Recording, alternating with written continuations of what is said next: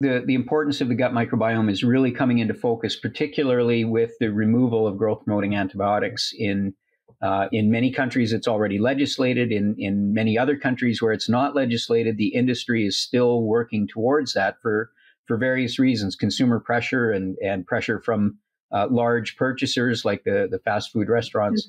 And so when we remove a tool that has been very effective, and without getting into the discussions about whether we should or shouldn't or what have you, the reality is we're moving away from antibiotics. And as we take antibiotics out of prophylactic antibiotics or growth promoting antibiotics out of the feed, we recognize that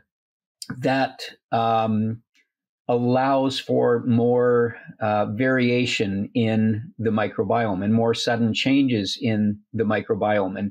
And often it's not the fact that a particular bacterial species is present or not present in the gut. It's when are the conditions favorable for that particular species to proliferate and grow and start causing problems. So, it's really brought into focus how important the gut is as an immune organ. And